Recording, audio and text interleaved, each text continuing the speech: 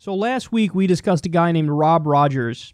He's been a political cartoonist with the Pittsburgh Post-Gazette for a long time, but his cartoons were recently censored because they were very critical of the right wing.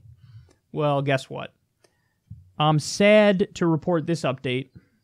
Today, after 25 years as the editorial cartoonist for the Pittsburgh Post-Gazette, I was fired. So they got rid of him. They got rid of him because he was mildly critical of the right.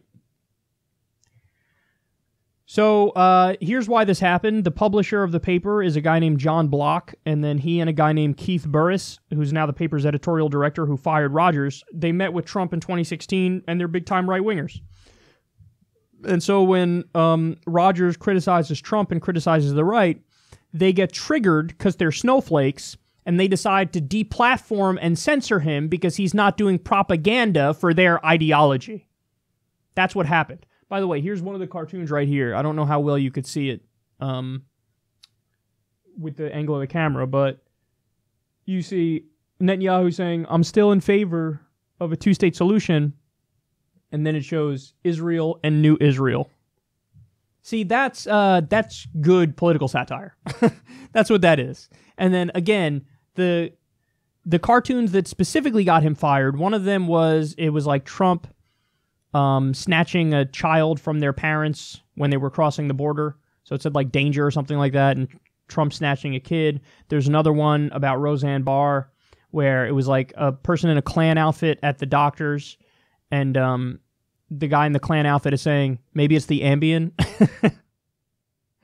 And there was a bunch of them. And so what happened was for 3 or 4 days, his cartoons didn't appear in the newspaper because they censored those particular cartoons, those specific cartoons. They didn't want to show them because they're critical of the right and Trump. And then not soon thereafter, they fired him because he's critical of their ideology and their snowflakes.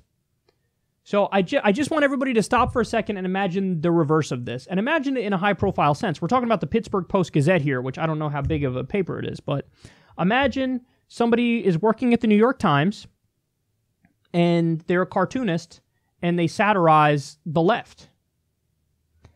And then a left-wing editor fires them because they don't like the fact that they satirize the left and expose them and make them look silly.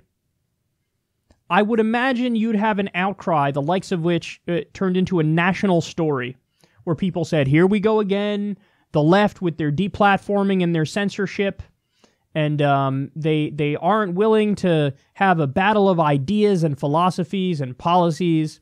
The only way they could win is shutting down the other side, and that's exactly what they're doing here. Hire this man back. But no, the outrage only works in one direction when it comes to this stuff, and it really is fucking frustrating now, isn't it? Because it doesn't matter how many examples I come out here and give of right-wing censorship of the left, it's still portrayed as a uniquely left-wing issue. Where, the left are the people who censor, not the people who get censored. Well, here you have I couldn't imagine a clearer example. And by the way, here's the crazy thing. In an attempt to counteract this perception that, the left is always censoring people, what have outlets like the New York Times done? Hired people like Bret Stephens, who's a fucking climate science denier, to be one of their top columnists. So in an attempt to be like, we don't have a liberal bias, they hire a fucking litany of conservatives. So the left-wing outlets have a shitload of conservatives. And then outlets like this, the Pittsburgh Post-Gazette, it's all right-wing, I guess, apparently, because they just fired the left-wing cartoonist. So nobody calls for there really should be more ideological diversity at Daily Caller or Breitbart or Drudge Report. Nobody says that.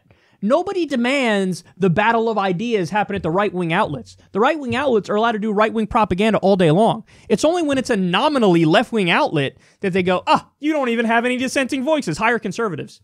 So the liberal media, ridiculous, has conservative voices and liberal voices, and the right-wing media is wall-to-wall right-wing.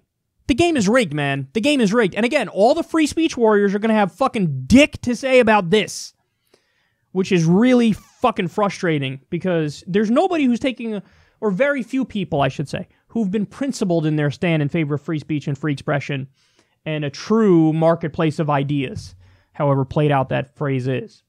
So I just want everybody to know the game is rigged.